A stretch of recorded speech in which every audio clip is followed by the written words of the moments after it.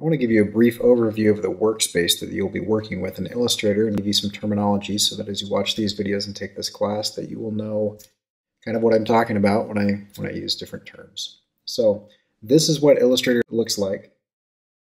We're going to start over here on the right. These are called pallets.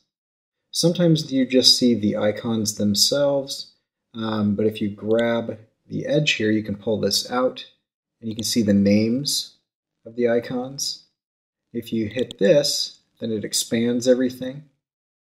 Hit that again, it takes it back. You click on one of these, then it'll kind of have a call out of just that particular thing. You can reorganize these. So if you want your artboards and your layers to be together, you can drag and drop like that. You can reorder the way that they are. You can pull these out and move these elsewhere. You can grab these, put them in the same layer. I'm going to pull them out because I like these two to be together, and then I'm going to just change the order there like that. So if you want to add more palettes, under Window, from Actions down, these are all different palettes. Oftentimes by default, you won't have your character or your paragraph palette open, so you want to grab those. And once you open those, unless you pull them out and hit this little X, and they'll be there. I like having just the icons there. We'll put the paragraphs palette just back. So under Type, Paragraph, grab this guy. Let's shrink him down a little bit. Grab and drag him. The last thing about palettes is in the upper right-hand corner of each palette there is a palette menu. And if you hit that menu, it'll give you different options specific to this palette. So, for example, the Align menu sometimes will look like this. And you can go Show Options, and it adds additional things. So, if ever I'm showing you something and you don't see exactly what I'm seeing, go to the palette menu and click Show Options. Just real quickly, these are called jump menus. I don't use these very often, but they can be useful. You can pull up different things. And you can jump to those things. You've got some zoom options. I typically use hotkeys for that. This is called your toolbar. And these have all of the different tools that you have available to you. Sometimes you'll see it double. Sometimes you'll see it single. I prefer it single. If you see a little triangle in the lower right-hand corner, that means that there are additional tools that are related to that tool underneath.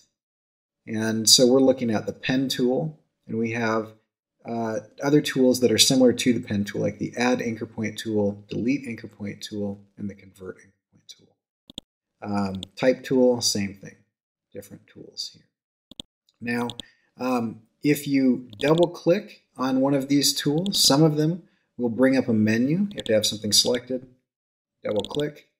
And this will bring up a menu. You have different options, and sometimes you can type things in to be exactly specific. Up here, your options bar, or what's called the control bar, will change based on which tool you have selected. If I have my artboard tool selected, my options change to reflect that. Also, you'll want to pay attention to when I mouse over something, there's a letter in parentheses in the more important tools. And that letter in the parentheses is called a hotkey or keystroke.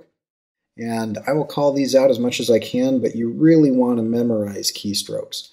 You really want to get to the point where you don't have to go over to this toolbar too often. Because every time I have to move my mouse, I kind of break my flow. But if I can switch back and forth with my pen tool by pressing P, plus, minus, or Shift C while I'm drawing something, then you save yourself a ton of time.